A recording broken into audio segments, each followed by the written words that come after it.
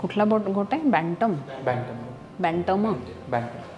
Okay. So this is PM, and PM is actually a pet of Japaloop Equestrian Center. He's only 1 year old and they're really tiny. They're called as bantam goats. He has been having this issue of, eye not looking right and looking really bulgy. If you look closer, there's basically this eye is still visual, but it's basically pushed out because we've just done an ultrasound, and on the ultrasound we can see huge cysts behind his eyeball, and then there are cysts on his cheek as well.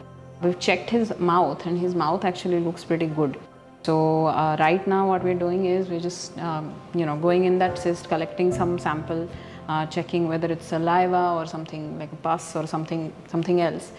We'll send it for a cytology. Another thing that we'll be doing is stitching his eyelids shut, just temporarily, mainly because all that cyst is constantly pushing that eyeball out, and because that eyeball is out, his cornea is getting damaged.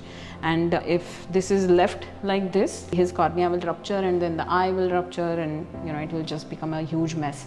While we are forming a plan for his cysts, his cornea needs to be protected. So that's what we are planning to do right now.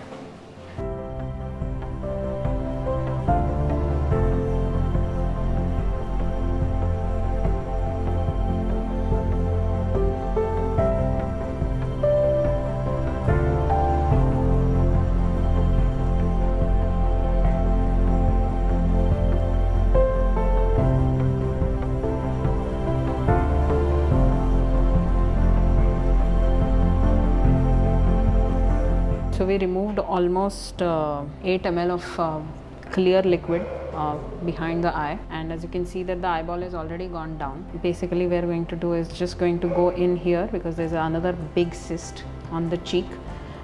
So just drain that out, and then we'll be injecting asklerol inside it and hoping that it will work. It may or may not work, but we'll try. And in any case, we're just gonna do a temporary tarsorrhaphy here and see how it goes. We have also suggested a CT scan to see where this cyst is coming from, but let's see.